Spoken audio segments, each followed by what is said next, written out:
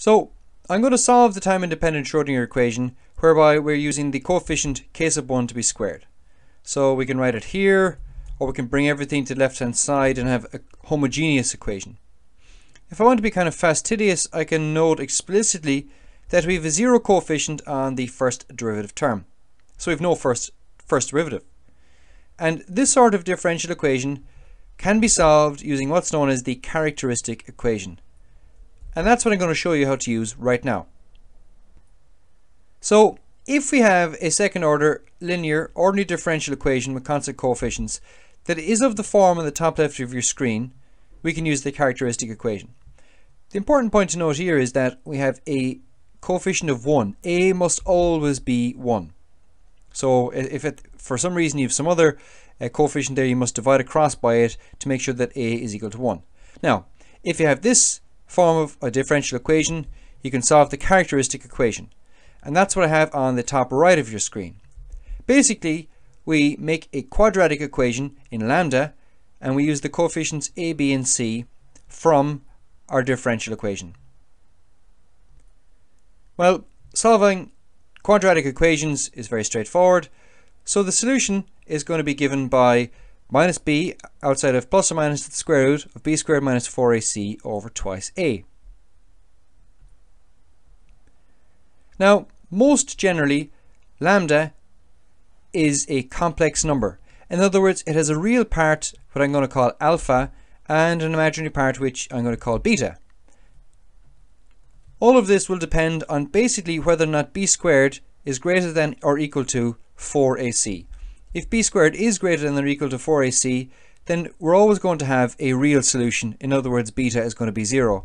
But sometimes 4ac is going to be greater than b squared, and what that will mean is that you'll have an imaginary component, so beta will be non-zero. And you'll see, of course, with the time independent Schrodinger equation, because b is going to be 0, you're always going to get an imaginary solution, but also the real component is going to be 0. Either way, once you solve your characteristic equation, you get the solutions lambda, which is a complex number. What you do is you take the real component alpha and you put it as the exponent of a real exponential. You take the imaginary component beta and you put it as the argument of a linear combination of cosines and sines, a cos beta x plus b sine beta x. And this is the general solution to a second order linear ordinary differential equation with constant coefficients, which means this is exactly the solution to our time independent Schrodinger equation. So let's do it. So on the top left of your screen, I've written for completeness what we need to have, or how we need to have the time independent Schrodinger equation. That's here. That's what we have because it's written on the top right of your screen. Or we can basically get rid of the first derivative term just for neatness, and I've noted explicitly what the coefficients are. This time we're just going to talk about k sub 1 to be squared. So plug all of those in and you'll find that, of course, b is going to be 0, and that means we're going to get a purely imaginary solution.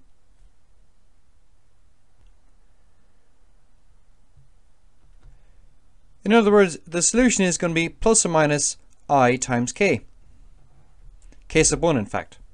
So alpha is going to be 0 and beta is going to be plus or minus k sub 1. I'm sure now you'll realize why we noted the constants as k sub 1 to be squared rather than k sub 1. It's for this step exactly here. So we're basically done at this point. We have the solution lambda to our characteristic equation here. It's a complex number. And what we do is we put the real component in as the exponent of a real exponential, and we put the imaginary component in as our cosines and sines argument.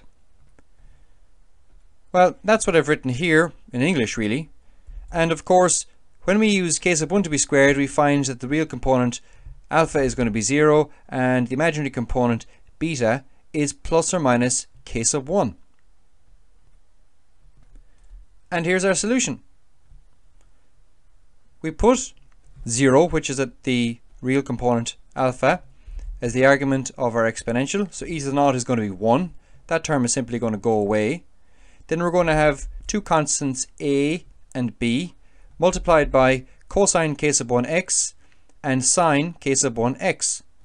And this is the solution to your differential equation, whereby we have defined k sub 1 to be squared as 2m outside of e minus v over h bar to be squared. So when you've your time independent Schrodinger equation of this form with the plus k sub 1 to be squared, the solution is a linear combination of cosines and sines of k sub 1x. Of course, I'm sure you realize k sub 1 is going to be the wave number, and you can get the wavelength because k sub 1 is twice pi over lambda. And that's it. Now, I'm very sure you'll be looking at this and going, there are a lot of steps to this, but in reality there aren't, because you rewrite the Schrodinger equation in either this form or in an alternative form where we have a minus k sub 2 to be squared, let's say, and thereafter you simply write down the solution. So if I see a differential equation of this form, I immediately write down a linear combination of cosines and sines. And if I have a negative term here, I write down a linear combination of real exponentials, and I'll show you where that comes from in a moment. By the way, of course, cosine and sine can be equivalently written as complex exponentials.